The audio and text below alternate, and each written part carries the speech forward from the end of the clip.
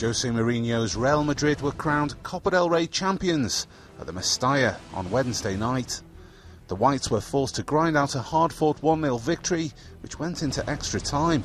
Captain Iker Casillas climbed the steps up to the royal box to collect the trophy, the only one which was missing from his collection. On the final whistle, all eyes were on Cristiano Ronaldo, the author of the game's only goal, which came on 102 minutes of play. Di Maria whipping in a cross for the Portuguese ace to plant a powerful header beyond the reach of Pinto. The entire Mestalla stadium was a sea of white as the players and technical staff went up to collect their winners' medals of King Juan Carlos I. It was a special moment for Casillas, who less than a year ago lifted the World Cup with Spain, and also for Mourinho, who wins yet another domestic cup competition to add to the ones he won previously in Portugal, England and Italy.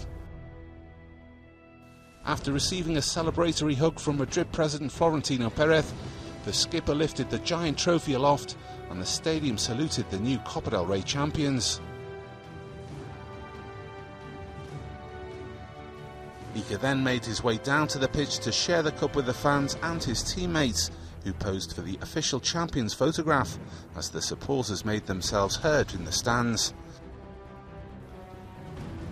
A short but emotional victory parade, during which Sergio Ramos showed his skills with a bullfighter's cape, was another highlight on an unforgettable night.